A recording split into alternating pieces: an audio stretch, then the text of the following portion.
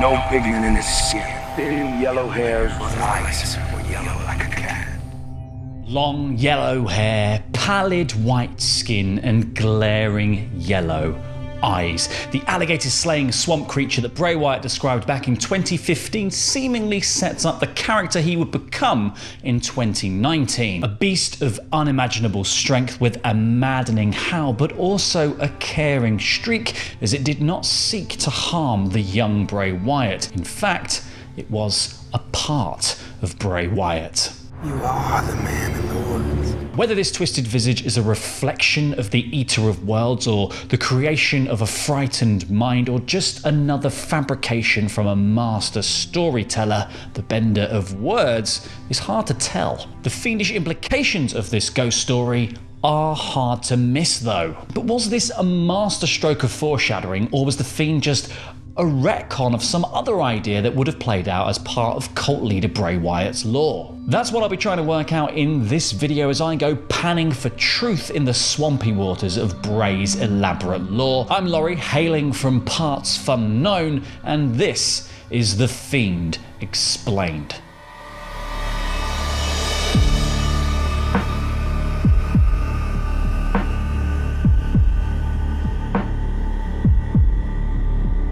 Getting to the bottom of who or what the Fiend actually is isn't a very easy task. There's no official history for him, no Necronomicon of where the demon came from, if he even is a demon. WWE.com's bio for the character says that the superstar known as the Fiend Bray Wyatt seems to have stepped out of the collective population's nightmares and into our reality. And though we may never know the full extent of his madness, what is certain is that he never forgets and is out to evoke an unmerciful reign of terror on all who dare let him in. The new look Wyatt seemed to retain some of his more unsettling and unstable characteristics, and soon he would reveal his terrifying alter ego known as the Fiend Bray Wyatt. Complete with a gnarled face mask that weaved its way into every WWE fan's worst dreams, Wyatt made clear that this new nightmare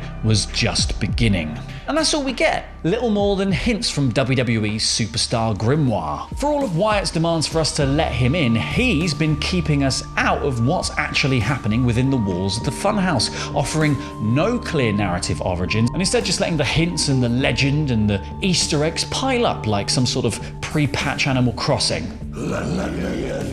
So needless to say, there are going to be some logical leaps of imagination as we explore the mounting mythology of Bray Wyatt. Now, an obvious place to start is the Man in the Woods story, which is why the video started there. Uploaded to WWE's YouTube channel for Halloween 2015, this ghost story predates The Fiend by a good 4 years, but as I said up top, contains a description of a monster that appears eerily similar. And it's a video that a lot of WWE fans have rediscovered and taken as proof that the Fiend character was in the works for quite some time. Something that was mentioned to me when I spoke to Kyle Scarborough, the sketch artist who helped Bray to design the Fiend's mask. I remember watching that. Fans online started to notice that the similarities in the story. I believe it was long blonde or yellow hair and, you know, these bright colored eyes. And it wasn't until a fan pointed out the similarities between that and the Fiend, and I thought, oh wow. So I kind of learned how far back his ideas, honestly, at the same pace everyone else did. For fun, just on paper and just doing some digital manipulation stuff, I did a kind of a caricature-esque sketch of the Fiend if he was slightly more modified to look like the description from that ghost story you're talking about. And I threw it up online like, hey, you know, Fiend, the Man in the Woods.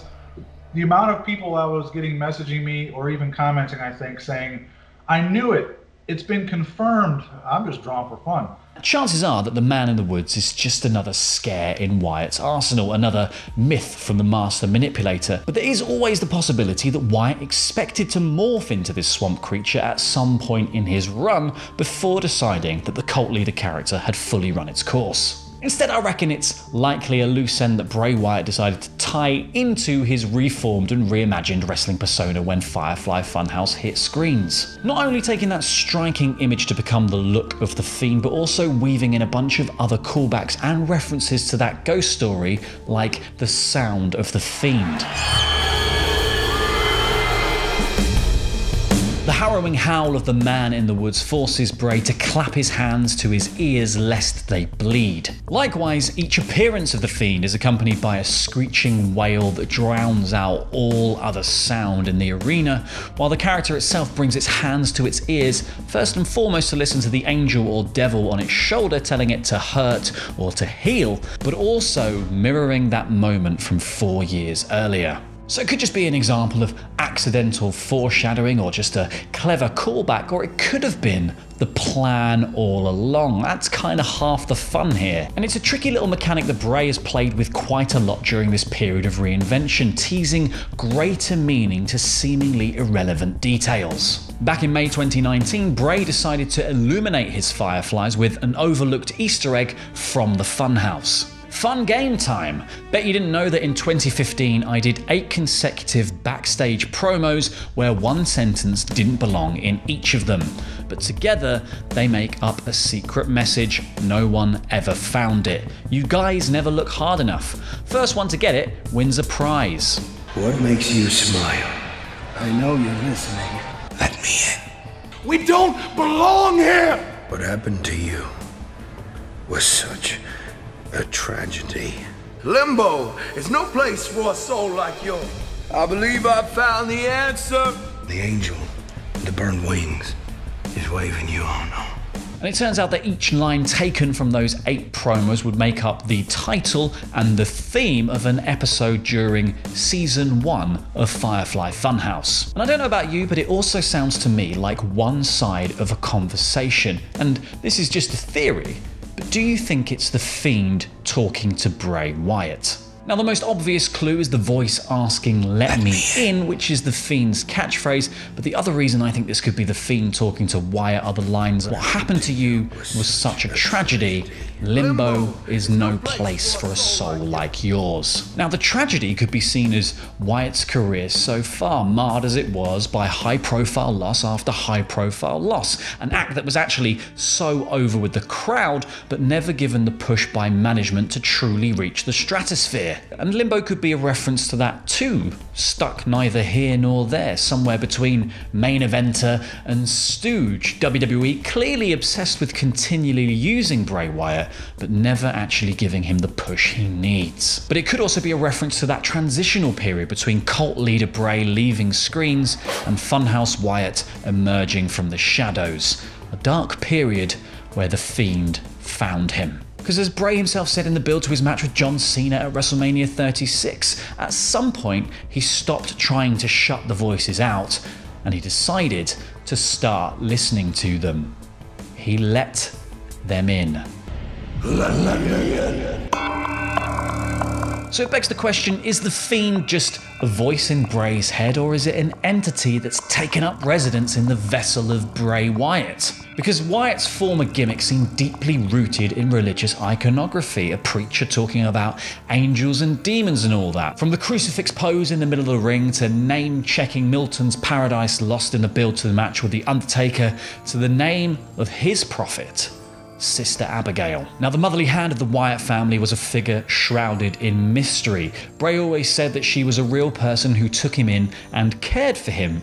Randy Orton said that he found her grave when he burned the Wyatt compound to the ground, though Bray then later said that she was alive and well during his feud with Finn Balor. That was before the whole Norman Bates mother thing that thankfully never actually came to fruition. But Bray cosplaying his dead sister did seem to suggest that Abigail was a figure who was only alive in Bray's mind. Though we did actually get a glimpse of Abigail in the WrestleMania 36 match in the Funhouse, though you could argue that because the Funhouse exists in some sort of other space, it's kind of unlikely that the Abigail that we saw there would be quote-unquote real. Now, in religious terms, Abigail was the name of one of the 7 Jewish female prophets, which may just seem like a coincidence considering that Wyatt's Abigail was said to soothe him with prophecy of his reign to come and helped him to believe that he was a god incarnate. And I wouldn't usually put loads of stock in connections like that because loads of names come from the Bible. You got Adam, Mark, Benjamin, Grace, Daniel, Samuel, or Samael, and that's actually one of the reasons I put a little bit more stock in this theory, because when Bray was feuding with Matt Hardy, he took a little dip in the lake of reincarnation and came out cleansed of many of his heelish tendencies. And to announce that he was a changed man, he proclaimed, "Understand something, plain and simple. To me, Abigail was a delicious poison, an intoxicating, overwhelming poison. But Abigail don't live here no more. I am Samael." Now, Samael is the name of an archangel with grim and destructive duties. In Jewish beliefs, he is the angel of death, and also a fallen angel, or an angel with burned wings. Now, Samael is often lumped in with Satan due to his fallen angel status and his reaping duties, but he is also said to be the lord of the fifth heaven. So simultaneously, good and bad, sort of stuck in limbo between good and evil.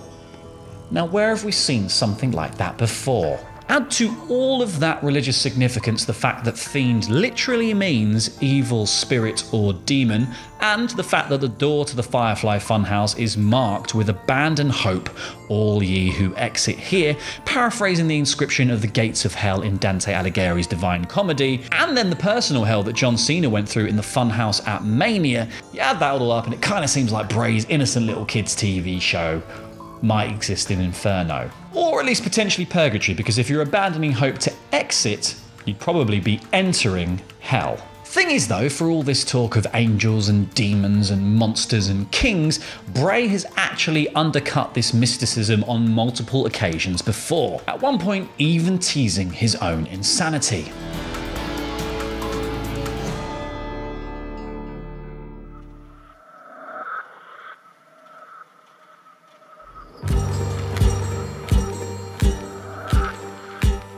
During that period of limbo before the Firefly Funhouse version of Bray debuted, he posted very sparsely on social media, but when he did, it was cryptic and obscure, and to make matters worse, he deleted a lot of it after he re-debuted. Around October, after he disappeared from screens, he wrote, "Day 23, subject is showing signs of progress at times. Violent outbursts are commonplace, spewing threats at our staff in multiple languages and reciting passages from Bible." Seemingly suggesting that after disappearing from WWE TV, Bray Wyatt was incarcerated in a psychiatric institute. Then in December, he posted again, seemingly having made progress with his rehabilitation. "I'm not a god. I never was. I'm sorry I said it. I was wrong. I know the true God now and all his power. I feel that I am forgiven for all the wickedness I have caused. My soul is clean now. My mind is clear. I see what I did wrong, what was done to me. They took it all. I have so many things to fix. I realized that I was sick. My mind doesn't work like other people's. It gets lost and attached to ideals that are unrealistic and poisonous. My next journey will be to find my true calling." So when Bray popped back onto screens with a wild man beard neatly trimmed, his hair tied back and a cozy looking red sweater on, it seemed like the rehabilitation and reformation of Bray Wyatt was complete. But now with the Fiend running rampant, it seems like he just found a different voice to listen to. One that is setting him after those that took it all from him. One that has put him on a mission of revenge. So again, what if this is just all in Bray's head? What if the Firefly Funhouse just exists in Bray's mind space? Whatever that is, his mind palace. And that would be why it's filled with Easter eggs and references. It would be why the puppets are named after his first gimmick, or the inspiration for his last gimmick, or Sister Abigail. It's why we see her properly for the first time in the match with John Cena at Mania, because it's inside his head, because that might be the only place she's ever existed. After all, in the real world, it was Bray who was the man in the woods. It was Bray who was Sister Abigail. It was Bray who's even been an angel with burned wings. Wyatt's got this big tribal wing-shaped tattoo on his back, one that got flogged when he was Husky Harris. Randy Orton burned down the Wyatt compound, and Sister Abigail's grave, an aspect of Bray himself, and the thing that was lifting him to ascension, the thing that was making him a god. And now, he's also the Fiend. The answer is the creature that lives behind my eyes. It all comes back to Bray Wyatt. Abigail, Samael, the Fiend, they're all just masks. something to hide behind. As Bray himself tweeted after his loss to Goldberg at Super Showdown this year, life is a circle. No matter what beast you make of yourself or how bright one side is, inevitably the dark side comes again, but the beauty of the circle is, round we go. Now, the beast you make of yourself could be a reference to or paraphrasing of a quote by famed British linguist Samuel Johnson, who said, "He who makes a beast of himself gets rid of the pain of being a man." Bray's new character is one obsessed with his past. What happened to you was such a tragedy. Who wants to redeem his career. Limbo is no place for a soul like yours. And has become a masked beast in order to reconcile the pain within him for his past failings. Let me in.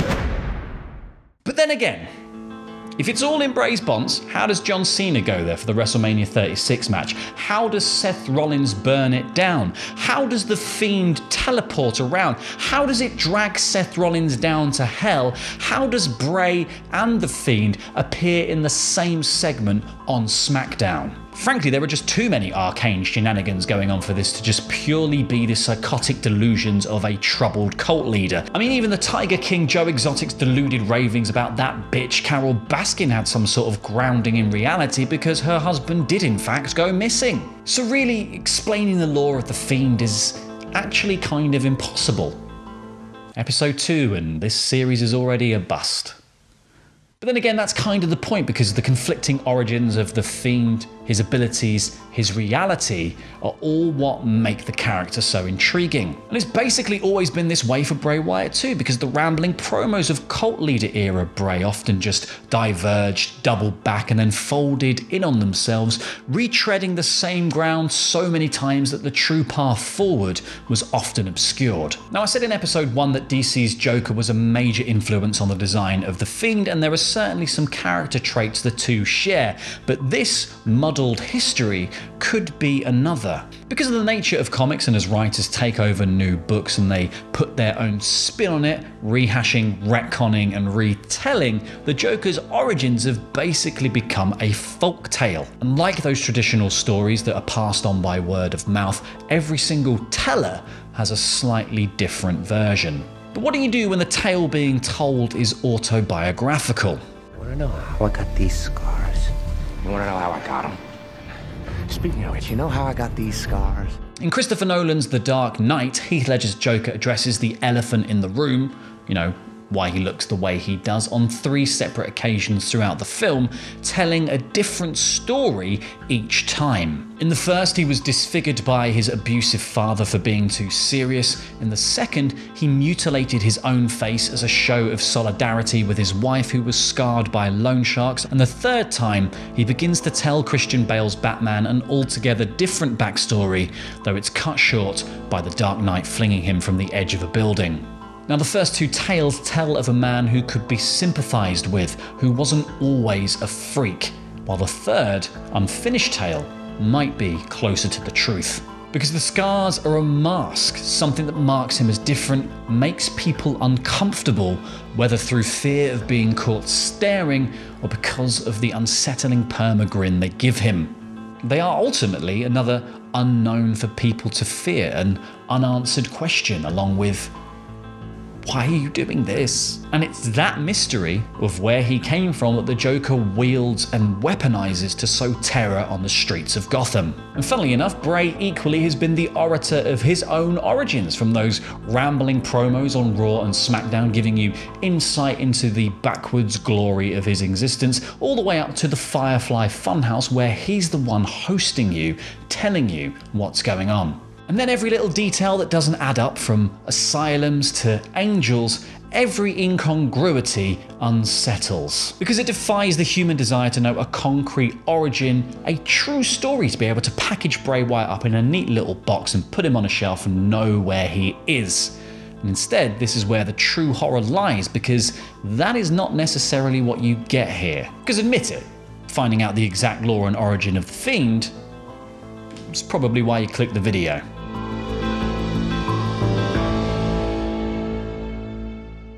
Thank you for watching. I hope you enjoyed this video and diving into the mysteries of the Fiend. If you did like it and you know someone else whose day it might brighten in a sort of scary clown mask kind of way, then why not share it around, because that would really help us out. So next time on Explain, for the final part in this 3-part series on the Fiend, we're going to be diving into the execution of the character and how WWE and Bray Wyatt have presented him as a horror movie monster. So subscribe to PFK so you're notified when that goes live, and I will see you next time on PartsFUNknown.